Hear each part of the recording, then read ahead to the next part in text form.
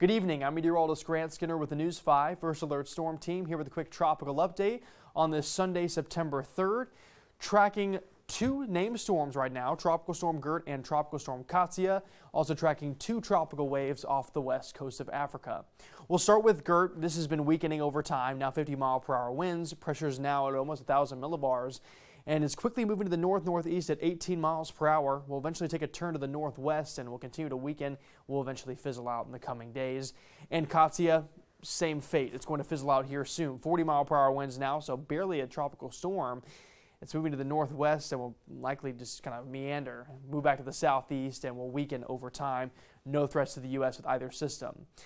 These systems also do not pose a threat to our stretch of the Gulf Coast or the U.S., but something to watch over time. Again, as of now, they don't pose any threats, but they have not developed into systems yet. First, we have the area in red here has a high chance of development over the next 7 days. It's a tropical wave located here. As it moves over this red area here, could have some slow development over time. Could become a depression by the middle of this coming week. Also watching another tropical wave off the west coast of Africa. Has a low chance now, but both long-term systems to watch. And we'll keep you updated on the latest forecast models of those systems as they move across the Atlantic.